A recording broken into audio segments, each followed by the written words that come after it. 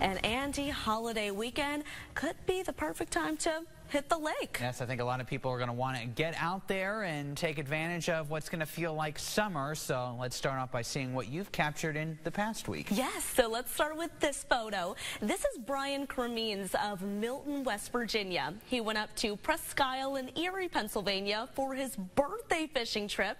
He reeled in a 6-pound smallmouth bass. Hey, happy birthday, by the way. Yeah, congratulations. Now we have Kevin Brown experiencing a gorgeous day on the lake. He caught this smallmouth bass, and it looks like you can see the sun bouncing off some of the scales there, a bit of a shimmering, and he actually went all the way up to Wisconsin for this trip. That's so cool. Awesome. Look at you. Well, finally, check out these massive catfish these guys caught. Vicki Barker sent us this photo. She says Braylon Sublett is one of the guys pictured here. They reeled in these big fellas at Lucky's Pay Lake in Ohio.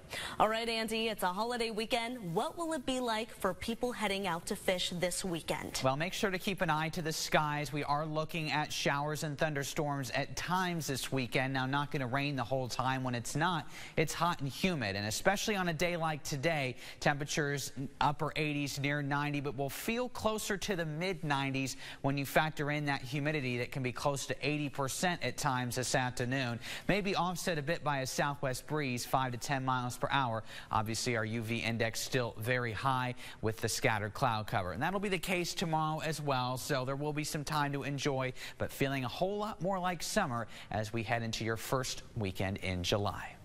Andy, thanks so much. And if you want to submit your photos of your big catch, you can head over to our website or the WSAZ app and click on the Submit Photos and Videos tab. You want to scroll down to capture your catch and then click Add Media.